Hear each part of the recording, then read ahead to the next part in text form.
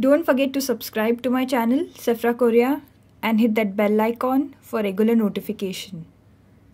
Hello students, welcome to my channel. So far we have covered two topics, that is how metals react with air and how metals react in water. So today we'll discuss how metals react with acids. It's very interesting and has a lot of applications in our day-to-day practical life. So I would like to start off this explanation by stating a few examples and experiences of mine. I had a pair of earrings, gold earrings, which were quite old. I mean, they were almost like 10 to 15 years old. And this pair of earrings, it developed a kind of dull look on it, a dull finish, blackish tinge on it. It had black spots. So I wanted to wear this for an occasion, and I wanted it to look new and lustrous and have that nice shine on it. So I decided to take it to the goldsmith, and these branded showrooms, gold showrooms, they have a device which they have kept, an equipment to test the gold purity. So I thought of just giving it a try, and I got this gold earrings checked, and for my surprise I just realized that this pair of earrings were not in its purest form. It was not completely pure gold, but it was diluted to a big extent. Like, if you are aware, you know that gold comes in different carats, like 24 carat, which is the most purest form of gold, and 22, 20 and 18 carat gold. So when gold ornaments, you know, your mothers or sisters will be using gold ornaments. So these gold ornaments, when they are made, they need to be diluted. So you get them in different dilutions of different purity, like 18, 19, 22 carat gold. So that was the time where I realized that that gold earring was not in its purest form, but it was around 18 to 19 carat gold. That is the reason it developed that blackish oxidized look on it, oxidation process, black coating on it.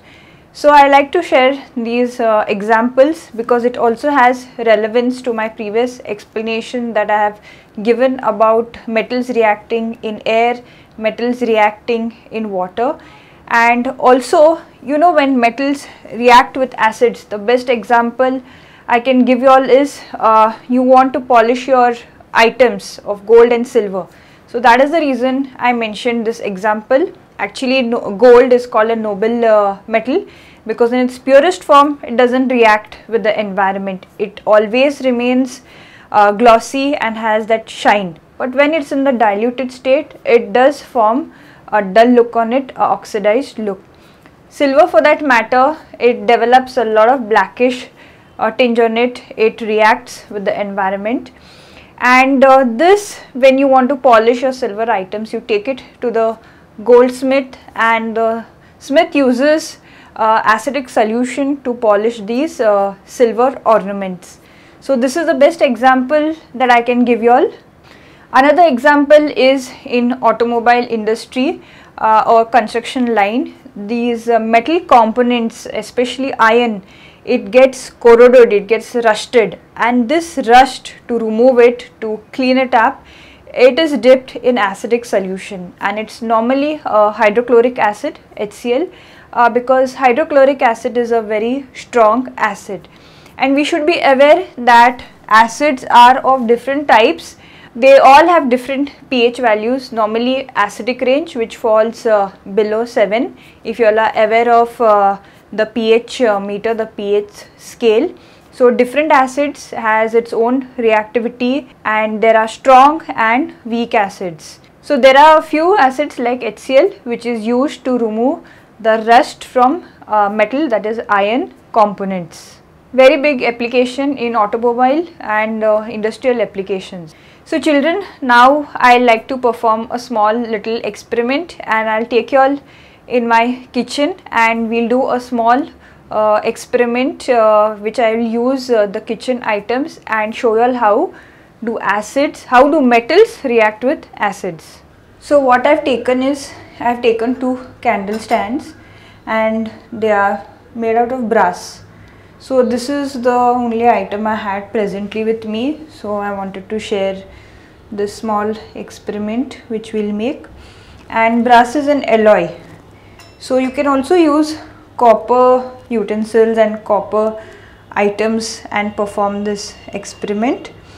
So I have taken tamarind, small little quantity, and we are going to add some water in this and let it soak for around 5 to 10 minutes.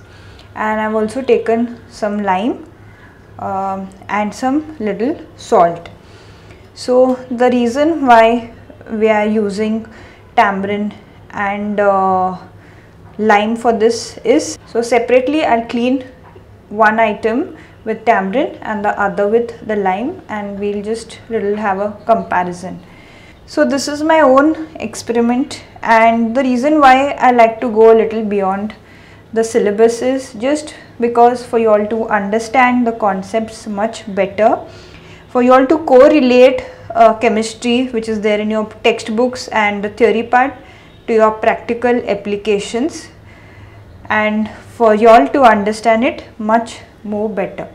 So if you all are aware, tamarind is tartaric acid and lemon is citric acid. So this is just little more of information, not as per your syllabus. So let's do this. So let it soak for some time in water, and I'll just give a quick rinse to this. So this is the old method, good old method that our grandmothers used to clean their brass items, also show pieces in the houses. And let me just use some salt on this, and we'll squeeze the lime and clean it.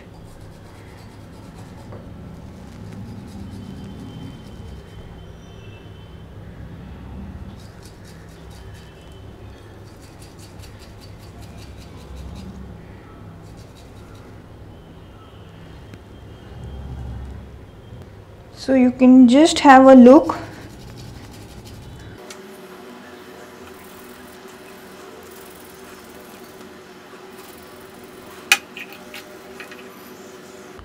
So just use the salt, we'll add some more salt and just keep squeezing the slime and scrubbing it.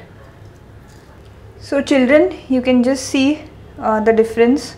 It's no such magic as such, but you know, it's just the reaction of the metal with the acid. You can see how shiny it's become, and you can see the difference after rubbing it with the lime and salt. We'll do it with the tamarind now. Some of you all may also see your grandmothers or your mothers doing this to clean some brass and copper items at your house. So now you will know the scientific reason behind it, that it involves a chemical reaction.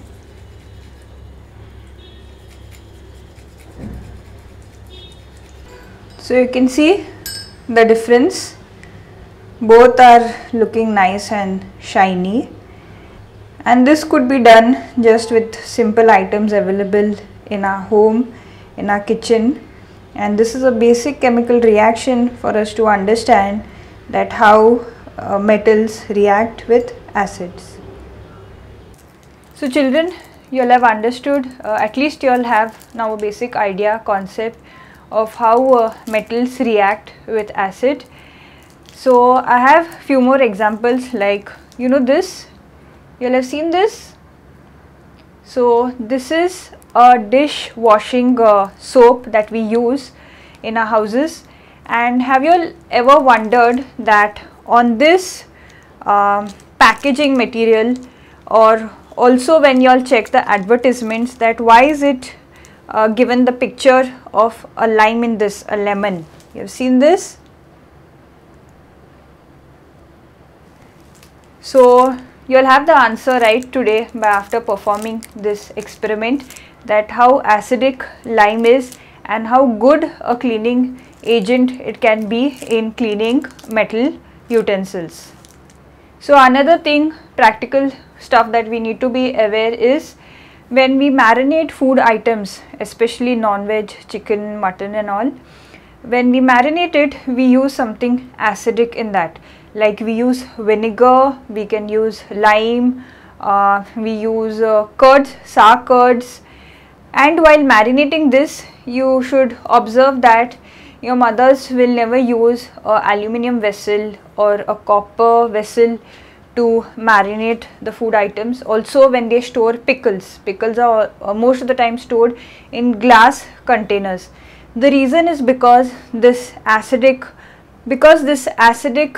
material, it reacts with the metal. So always be aware when you learn or you want to prepare something, when you marinate it, you should always use a glass bowl, a glass container, because glass is non-reactive, or also you can use steel containers. So now let us understand these concepts by discussing the theory. Experiment will be conducted in your laboratory, and this experiment you need to take test tubes and fill it with dilute hydrochloric acid, and the metal samples that we have collected, as we previously did for the experiment of air and water, take these samples. But in this, remember that we are not using sodium and potassium, because this, it already is very reactive. It reacts so vigorously with cold water. So this is not included in this experiment, but the rest of the metals will be added to the test tubes of dilute hydrochloric acid, and you need to immerse thermometers in each test tube, and you will observe that when the metal is added into this test tube filled with hydrochloric acid, dilute hydrochloric acid, there is the reaction process happening, and in this there is change in temperature. So that will be observed by the readings on the thermometer, and you need to note down that which of this reaction it gave the maximum reading, the highest temperature, and also the formation of air bubbles, which is hydrogen gas, how vigorous or how fast it reacted. So like I mentioned that hydrochloric acid is used for iron to remove the rust in industrial applications. So this we have understood by the theory explanation which the lab experiment is conducted, and by this experiment we conclude and we understand that the reaction is in this order. Magnesium is the most reactive with the dilute hydrochloric acid, followed by aluminium, zinc and iron. So this will help us, these all reactions, these all experiments that were conducted, to understand the reactivity series of the metals. So children, remember, when metals react with nitric acid instead of the dilute hydrochloric acid, it doesn't evolve hydrogen gas, it does not produce. The reason is because it is a strong oxidizing agent. So it oxidizes H2 to water, and it reduces to the nitric oxides like NO2, NO. So if you all are not aware or you all didn't understand what's a oxidizing agent, it's just very simple. It gives oxygen to another element or compound and it reduces itself. So the same thing, it gives oxygen to H2 gas where H2O water is formed, and it reduces itself to these compounds. So it's just as simple as, like, you have 3 chocolates with you and you give one to your friend or your partner, and what is remaining with you is 2 chocolates. So the same thing, you're helping your friend, you're giving him a chocolate which is you're oxidizing, so that acts like an oxidizing agent, and you reduce yourself. You have reduced your intake of 3 chocolates where you have given one to your friend. So the same thing is happening as this oxidizing agent. So children, I hope you have understood the concept of metals reacting with acids, and also if you have any doubts or suggestions, then feel free to drop your comments down below in the comment section, and I'll try to reply to you all at the earliest. So subscribe to my channel for more such interesting videos to come up.